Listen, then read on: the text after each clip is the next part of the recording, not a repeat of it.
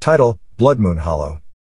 The moon hung low in the inky sky, casting its eerie glow over the desolate town of Blackbrook. Fog slithered through the streets like tendrils of ghostly fingers, obscuring the once familiar paths and giving the town an otherworldly aura. In the heart of Blackbrook stood the dilapidated mansion known as Bloodmoon Hollow, a place of legend and dread. For generations, the townsfolk had whispered stories of the cursed mansion, recounting tales of unexplainable deaths, vanishing children, and the unnerving feeling that malevolent eyes were always watching. Wes Bannister, a weary journalist with a penchant for unraveling dark mysteries, had come to Blackbrook seeking the truth behind the haunted mansion. Armed with a notebook and a camera, he stepped through the creaking front door and into a world of nightmares. The air was thick with a sickening scent, a combination of mildew and decay that clawed at Wes's throat. The mansion's walls seemed to pulse with a grotesque energy, as if the very fabric of reality was warped within its confines. Dust-covered portraits of past inhabitants leered from the walls, their eyes following Wes's every move. He pressed on, the floorboards groaning beneath his weight as he ventured deeper into the mansion's abyssal heart. In a dimly lit study, Wes uncovered a journal that spoke of a cursed artifact buried within the mansion's grounds, a relic rumored to grant unimaginable power in exchange for unspeakable sacrifices. The pages were stained with ink and blood, the words scratched onto the parchment with an almost desperate urgency.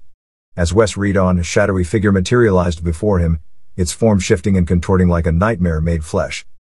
"Curiosity has led you to my domain, outsider," the figure hissed, its voice a discordant blend of whispers and screams. "You seek the power of the blood moon, but at what cost?"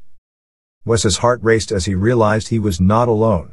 His camera trembled in his hands as he attempted to capture the entity before him, but the photographs revealed only blurred distortions, as if the very essence of the being defied the laws of reality.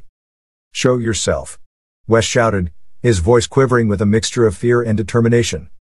The figure's laughter echoed through the room, a haunting cacophony that reverberated within Wes's mind.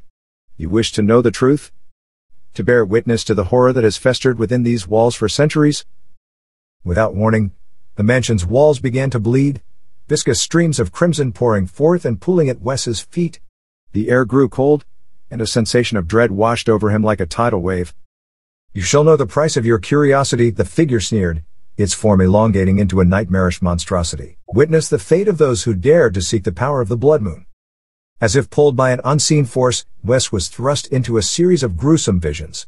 He saw the townspeople of Blackbrook performing dark rituals, their eyes vacant and souls consumed by the malevolent force that emanated from the cursed artifact.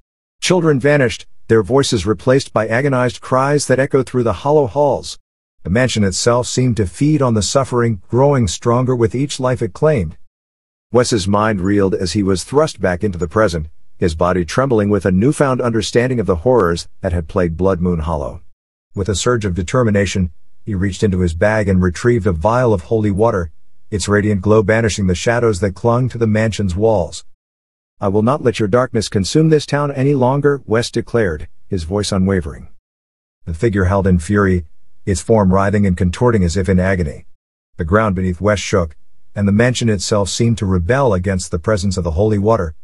With a final, bone-chilling scream, the figure dissipated into nothingness, leaving behind only an echoing silence. As the first rays of dawn broke through the fog, Bloodmoon Hollow began to crumble, its cursed foundations finally giving way to the forces of light and purity. Wes stumbled out of the mansion, his body battered and his spirit scarred, but triumphant. The town of Blackbrook slowly began to heal, its inhabitants freed from the grip of the malevolent entity that had plagued them for generations. Wes Bannister, haunted by the horrors he had witnessed, left the town with a newfound understanding of the darkness that lurked just beneath the surface of reality. But even as he walked away, the whispers of Bloodmoon Hollow lingered in his mind, a chilling reminder that some secrets are best left buried in the shadows.